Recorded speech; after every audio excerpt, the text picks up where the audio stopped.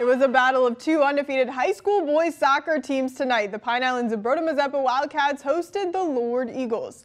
The Wildcats are in the maroon jerseys and the Eagles are in white. PEIZM got on the board first. Kurt Rude finds the back of the net right there. The Wildcats lead 1-0 early, and Lord Blake Moyna passes it to his teammate right in front of the net, but the goalkeeper is there for the save, and we are still waiting on the final score of this one. Here are a few final scores in girls high school soccer. The Albert Lea Tigers won in a close one over the Austin Packers 3-2, and the St. Charles Saints beat the La Crescent Hoka Lancers 7-2. And switching to the volleyball court, the Century Panthers hosted a tough, undefeated Casson-Maynardville Comets team. The Comets took the first set, but the Panthers were ready for set two. Let's take a look at this one.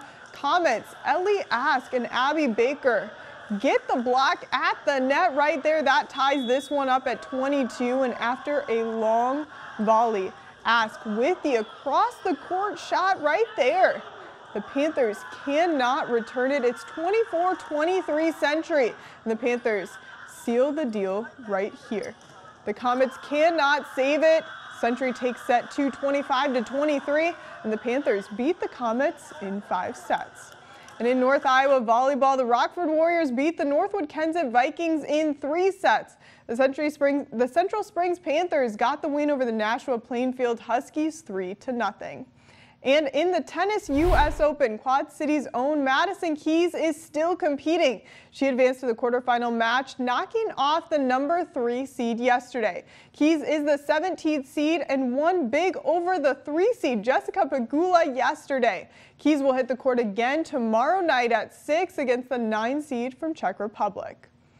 And in the WNBA, the Minnesota Lynx clinched a playoff spot with the win over the Phoenix Suns over the weekend. This is video from that game. The Lynx are just the second team ever to lose its first 6 games and still clinch a playoff spot. Minnesota is currently the 5 seed, and they are now fighting for home court advantage in the first round of the postseason.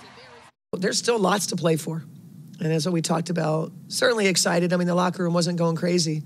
You know, they were happy. You know, they understand. It wasn't going crazy. You know, it's not like we won a championship. You know, we secured a playoff spot. You know, we know that there's more for us. The Lynx finish up the regular season with 2 games on the road. The next game is on Friday at Chicago Sky.